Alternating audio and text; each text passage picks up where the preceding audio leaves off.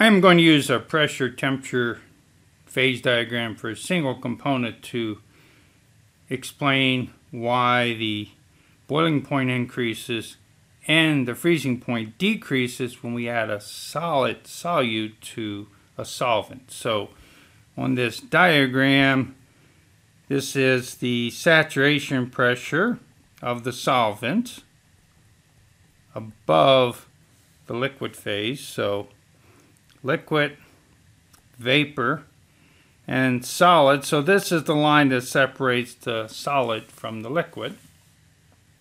And if we look at 1 bar pressure, this would be the boiling point at 1 bar pressure for the solvent.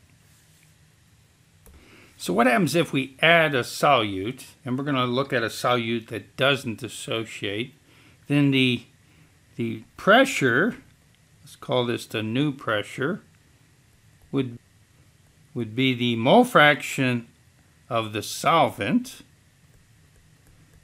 times the saturation pressure of the solvent. So this is essentially assuming ideal solution or Raoult's law.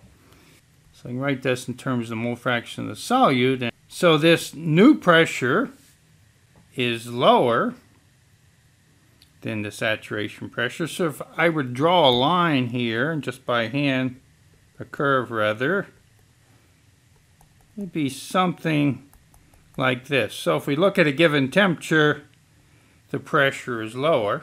Or if we look at a given pressure, we can see that the boiling point, let's call this with a solute present, is higher. So we raised the boiling point of the solvent containing a solute. Now keep in mind, this is assuming the saturation pressure of the solute is 0, which for a solid is a pretty good approximation. So what this means then is it doesn't depend on which solute we add. All it depends on what its mole fraction is, again, for something that's not dissociating. We also notice then, if you look at this point, this is the triple point for the pure material. We've lowered the triple point, the point where 3 phases coexist. And so I could again hand draw in the line that separates the solid and the liquid, which means at a given pressure, we've lowered also now the freezing point. So what we've done is the boiling point increased, but the freezing point decreased.